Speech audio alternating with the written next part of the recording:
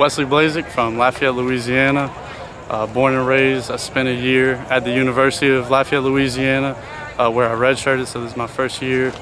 And it's just great to be out here in California. And you know, we had a tough game against Cerritos last week. It was a very tough loss, but I think that motivated us a lot during this week. We had a great week of practice, and I think that showed on the field tonight. Everybody was flying around making plays. I don't think that there was one person in particular who carried the game. It was a team effort, and it was great to get, you know, some of our players the ball who've been working really hard and really deserve it. You know, Danny had a big touchdown for us, as well as Justin and Darren and Branden Peterson. That's thrown from me.